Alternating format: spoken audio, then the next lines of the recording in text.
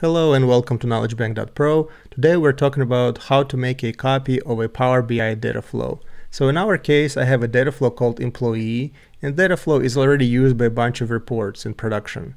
What I want to do, however, is make a few changes, and I want to be playing with some logic in this Dataflow. So instead of rebuilding it from scratch, I want to make a copy, make my changes there, and then deploy that copy either in this workspace or in a different workspace. The problem is, if I click on menu options for the Dataflow, I do not have an option to clone it or copy it. However, I do have an option to export .json file, and it turns out that's exactly the option that we need.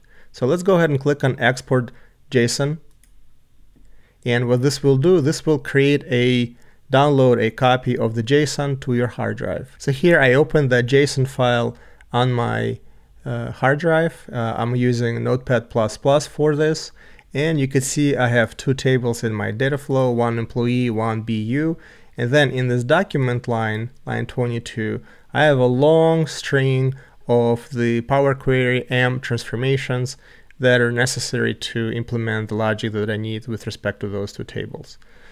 The reason I'm showing you this is because this JSON file can come in pretty handy. So for example, I would like to now deploy these two tables, Power Query tables, to source from a different database in different server. What I could do is I could find that connection string here and do this change in bulk. As I said, that comes in pretty handy because we do have an advanced editor option in a Dataflow editor in the browser. However, in this case, I could do changes, as I said, in bulk. So if I have a bunch of tables that are sourcing from, let's say, a particular server, particular database, and I want to change, let's say, 20 tables to go to a different server or to a different database, I can easily change it here just using find and replace. So obviously, if all you want to do is just a simple copy, you don't need to make any changes to this file. You just need to save it, and then you need to create a new Dataflow and import the JSON file into the new Dataflow.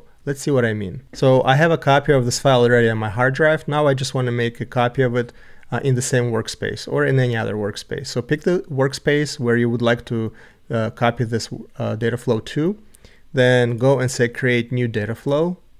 And the type of the Dataflow is import model. And then once you click on import model, you can navigate to your file, find that file on your hard drive, click open. It will just take a few seconds. And then you will see your newly imported copy of the previous Dataflow here. And now all you need to do is rename it. You just click on the menu option, then you click on properties, and you could call it new employee. And then all you need to do is click save. There you go. Now you're able, with just a few easy steps, make a copy of a Dataflow, make bold changes to the Dataflow if need be, and then deploy it either in the same workspace or in a different workspace. Hope you found this to be interesting and informative, and I look forward to see you come back soon. Thanks, bye.